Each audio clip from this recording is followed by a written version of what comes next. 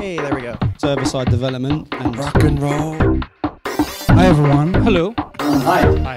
Oh. Morning, everyone. Hi guys. Hi everyone. Hello. Hi everybody. Hi everyone. My turn to talk now. Okay. Time for software. Can you hear me? I'm going to start. All right. Thank you very much. Thank you very much. Thank you very much. Thank you very much. Thank you. Thank you. That's it.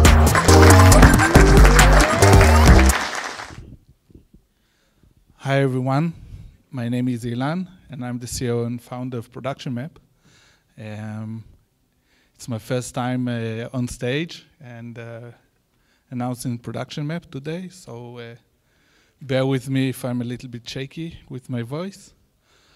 I'd like to start with a short question.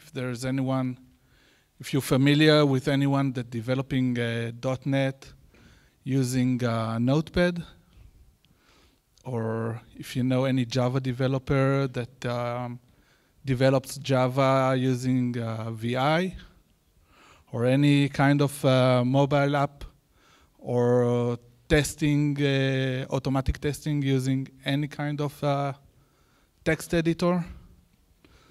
Okay, this is what I imagined. Okay.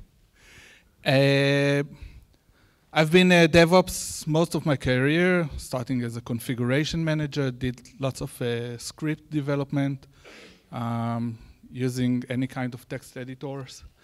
And now that we're DevOps, we have to manage lots of technologies, cloud, networking, and things like that.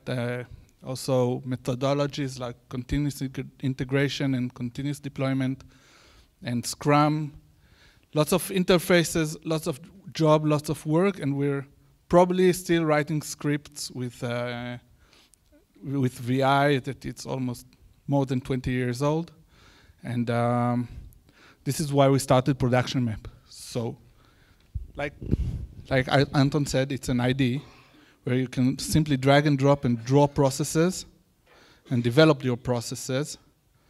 In this example, we wrapped a command line, or you can wrap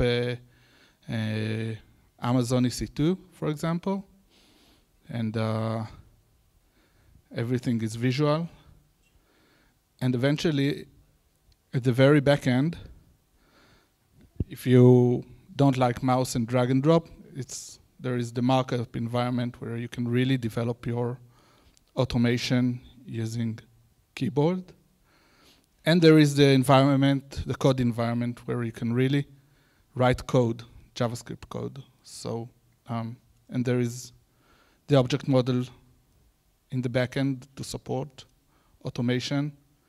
Everything is autocomplete, code complete, as you used to in real code environment. And beside of being an environment to write your code, you can actually execute your code. You can execute the code on multiple servers, or as you wish servers. You can filter servers, for example, by attributes. You can execute automation on staging environment, QA environment, servers with OS, different OS, and things like that. And everything is documented. There is a source control behind that you can actually really go back, see historical execution, re-execute them, branch them. Everything is very simple, very visual. And maybe the most important thing, well, you probably think it will cost me money. No, it doesn't. It's free for you to download. It's in the GitHub.